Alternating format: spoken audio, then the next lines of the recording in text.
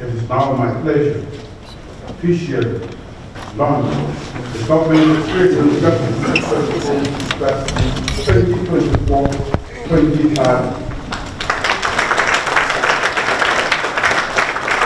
The fifth generation Justice Sector Reform Strategy and Investment Plan for 2024-2028 fulfills President Bio's commitment to establishing a people-centered justice delivery system in Sierra Leone. The strategy addresses gaps between the justice needs of the people and the current delivery process, aiming to build public confidence in the judiciary. President Bio highlighted his administration's dedication to human rights and the rule of law, emphasizing that inclusivity is at the core of this strategy, ensuring that all citizens are treated fairly and equally in both civil and criminal proceedings.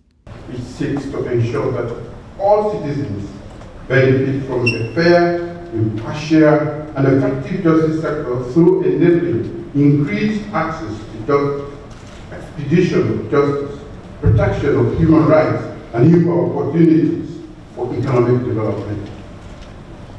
It must be accessible to all, regardless of gender, socioeconomic status, or geographic location. We are committed to eliminating barriers that have historically prevented marginalized communities from accessing justice and ensuring that our laws and legal processes are fair and equitable. It outlines clear objectives and actionable steps to transform our justice system into one that is more efficient, transparent, and responsive to the people's needs. By streamlining court processes, reducing case backlogs, and enhancing legal aid services, the strategy seeks to make justice more accessible, transparent, and responsive to the needs of all Sierra Leoneans. The Justice Sector Reform Strategy is built around four main objectives. Firstly, to increase equal access to justice for all through a people-centered approach. In addition, improve case management and expedited justice delivery. Also, to enhance adherence to human rights and rule of law. Ultimately, to strengthen capacity for improved service delivery of sector institutions. These objectives have been further fragmented into key policy areas and activities to ensure that they are effectively implemented. Supported by the UNDP, Serafine Wakana, the United Nations Resident Coordinator in Sierra Leone, emphasized that the Justice Sector Reform Strategy signifies a bold commitment to advancing effective, inclusive, transparent, and accountable justice service delivery that serves the interests of all citizens, regardless of tribe, region, gender, or political opinion.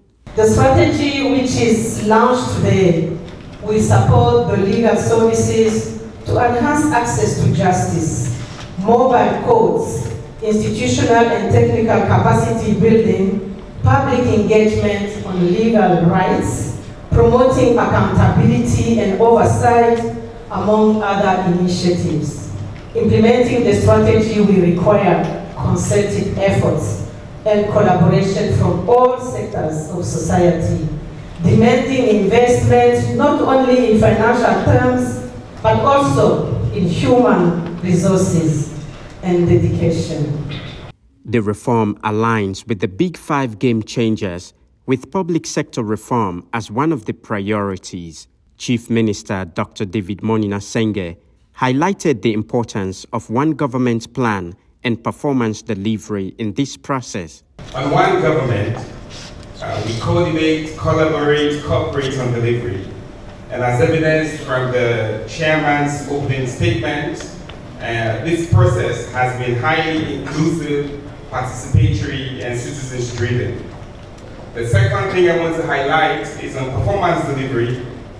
You know, most people have 100-day plans, but I remember when I was appointed Chief Minister and I went to His Excellency, I think I had a 1-week delivery plan. And on that 1-week delivery plan, was the new Criminal Procedural Act and on this justice sector strategy.